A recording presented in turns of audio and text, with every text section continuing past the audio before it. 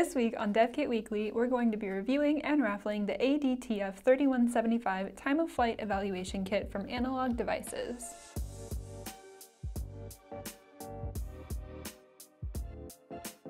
Time-of-flight sensing technologies have applications across fields from healthcare and consumer to industrial automation and smart buildings. I mean, even us humans are taught from a pretty young age that being aware of our surroundings is a good strategy in staying safe.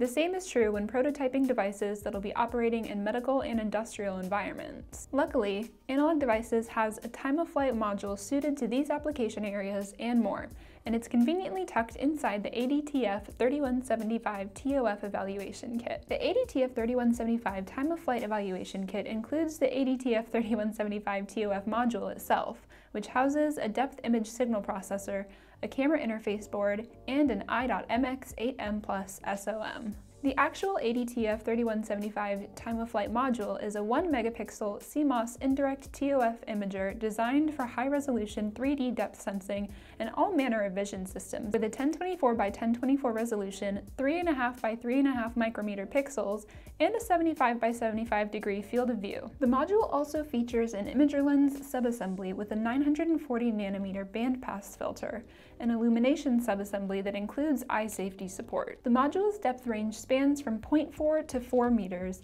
and helps give the evaluation kit an accuracy range of plus or minus just 3 millimeters. Additionally, the module provides a 4-lane MIPI CSI2 transmitter interface and on-module flash for the boot-up sequence, as well as 4-wire SPI and 2-wire I2C serial interfaces. The Time-of-Flight Depth ISP is an Analog Devices ADSD3500, which on its own features full depth processing at 640 by 480 resolution and up to 90 frames per second, and partial depth processing at a resolution of 1024 by 1024 up to 40 frames per second.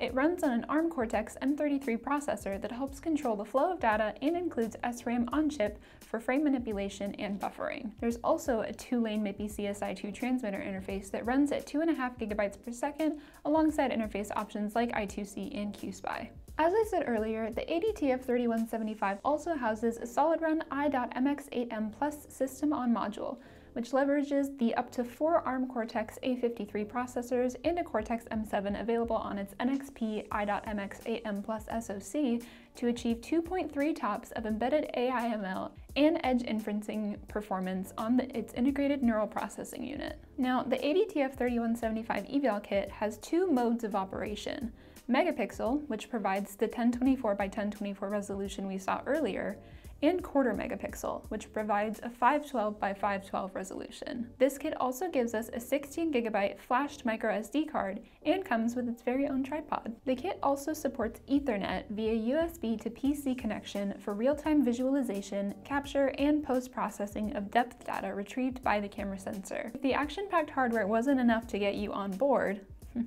the ADTF3175 Evaluation Kit utilizes host PC software for Windows, as well as an open-source multi-platform software development kit to allow for custom application development. All the repositories are available on GitHub under the namespace ADTF. There's also OS-specific release packages and Doxygen documentation available through GitHub, which includes diagrams and an API demonstrating how to retrieve a frame from the camera connected to the eval kit. Additionally, there are links in the kit's user guide housed on ADI's website for an ADI to FGUI tool, data collect and depth compute tools, and other auxiliary tools to assist in your development process. If you're now itching to get your hands on one of these kits, they are available to order from Analog Devices for $762.38. But if you're in that gambling mood, you can also enter this week's raffle linked on screen now and in the description below for a chance to win this kit here for absolutely free. That's it for this week, so as always, thank you for watching, good luck in the raffle, and we'll see you on the next episode of Dev Kit Weekly.